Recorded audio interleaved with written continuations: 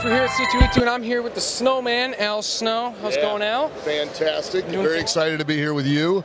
All right. You know, man about town. You know your way around the ladies, right? Not as much as I'd like, but you know what, I'm trying. Any tips for me? Yeah, get a panel van, a bottle of chloroform, roll of duct tape, it's date night. Good stuff, I'm going to remember that one. Paint Carpe Diem on the side of the van. Carpe Diem, okay. Yeah. Okay, I'm going to note that one. Okay. Hey, you're here with Head today. Yes, I am. Hey, is the FBI still looking for you? The FBI? Not sure about that. I haven't checked the internet lately. That's good. Are you here on a job, though? Am I here on a job? Yeah, you know, with the job squad? No. No, he's not on a job? Darn. No. I'm asking the questions, okay? Slow down, kid. Okay, Al Snow's asking the questions now, okay. Okay, go ahead. All right. So, you're enjoying the con. What have you been up to lately? I mean, I've been doing magic for the blind.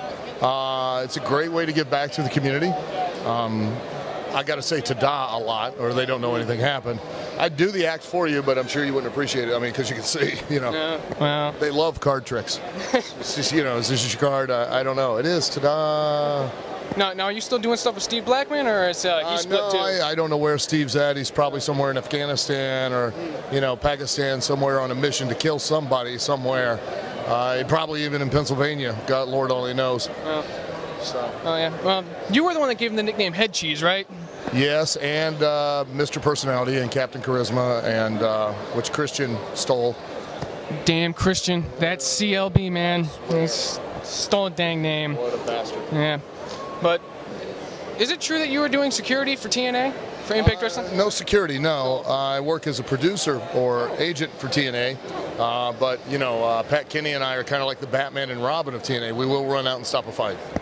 Which one is Batman and which one's Robin? I'm Batman, you know. Pat Kenny's more like Throbbing than Robin. Ah, I see. Yeah. Okay.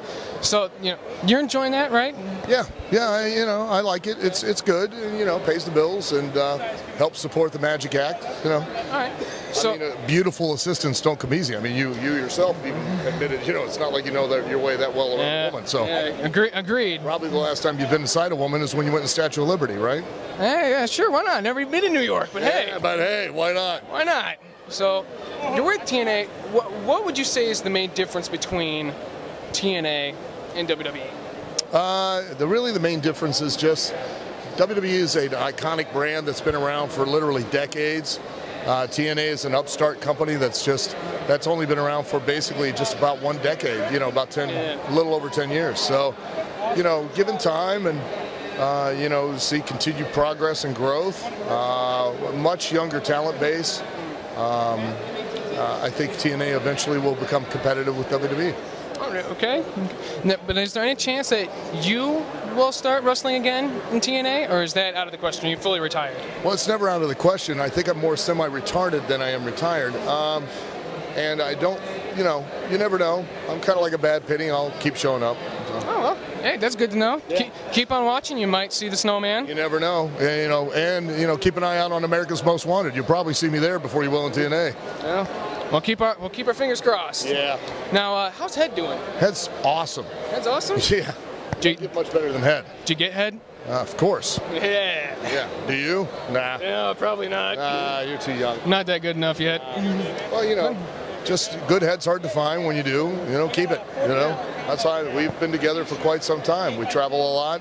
I know they complain about, you know, me not buying them an airplane ticket, but they're not going to sit in the seat when they can fit in the overhead bin. And I know that they worry about the cancer scare by going through the x-ray machine every time at the security at the airport, but I don't care.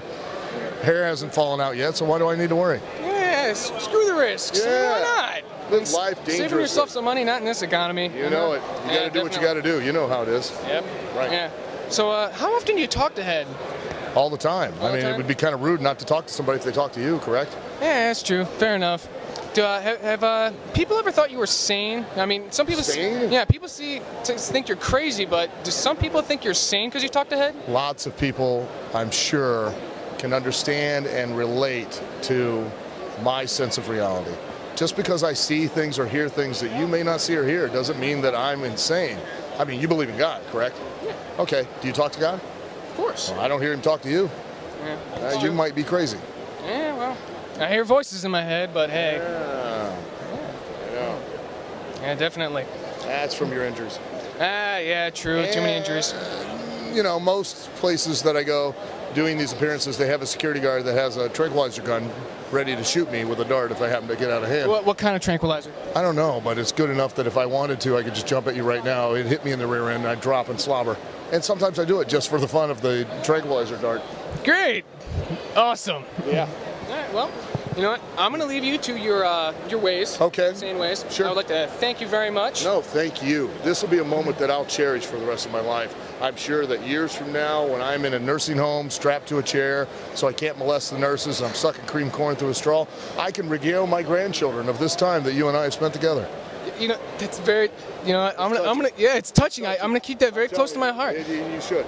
You know what? Keep it there. Yeah. Because any other place, it might grow mold or something. Yeah. You know, and then when I finally get head, I'm gonna remember this. Oh, you will. I'm gonna remember this. You might not be thinking about this. Oh, especially when you get head. Yeah, probably not. But again, thank you very much. Thank you. Thanks, guys.